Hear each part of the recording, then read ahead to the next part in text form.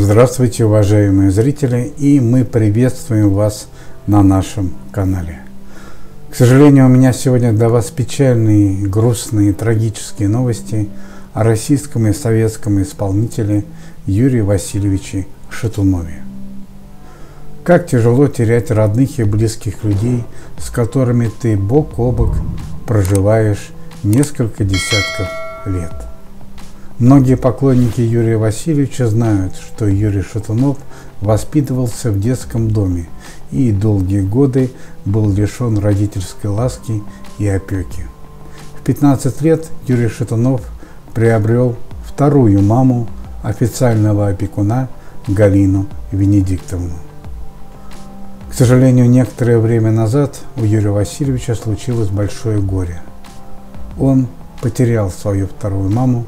Галина Венедиктовна, генеральный директор регионального центра «Солнечный круг», ушла из жизни после продолжительной болезни. В региональном центре «Солнечный круг» она трудилась на пользу людям, детям, совместно с Андреем Разиным.